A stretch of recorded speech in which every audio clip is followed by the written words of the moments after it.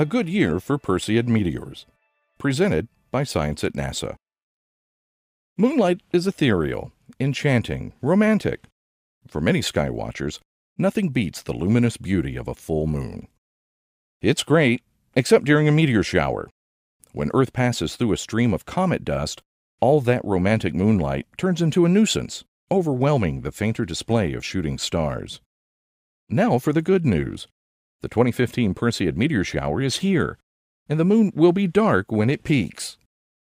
This year's Perseid Meteor Shower peaks on August 12th and 13th, says Bill Cook of NASA's Meteoroid Environment Office. The moon will be nearly new, setting the stage for a great display.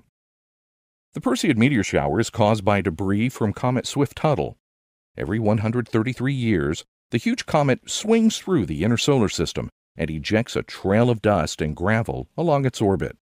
When Earth passes through the debris, specks of comet stuff hit the atmosphere at 140,000 miles per hour and disintegrate in flashes of light.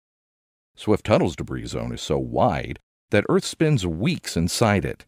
Indeed, it is not unusual for sky watchers to see a few Perseids streaking across the midnight sky as early as July. Rates are highest, however, in August, when Earth passes through the heart of the debris zone. Last year, the Perseid meteor shower peaked during the nights around a bright supermoon.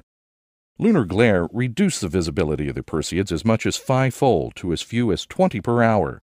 This year, however, is different. Under a clear dark sky, far from city lights, we expect meteor rates as high as 100 per hour on peak night, says Cook. Meteors from Comet SwiftTuttle are called Perseids because they seem to fly out of the constellation Perseus. This arrangement of stars, which represents an ancient hero from Greek mythology, rises in the northeast around 10 p.m. local time. As Perseus rises and the night deepens, meteor rates will increase. The best time to look starts around midnight. Meteors will be seen until dawn brightens the sky on Thursday morning, August 13th, when Perseus is near its highest point in the sky. For best results, get away from city lights. The darkness of the countryside multiplies the visible meteor rate 3 to 10-fold compared to city views. Many families plan camping trips to coincide with the Perseids. The Milky Way arching over a mountain campground provides the perfect backdrop for a meteor shower. The moon is new. Enjoy the show. For more news about bright and beautiful things in the night sky, stay tuned to science.nasa.gov.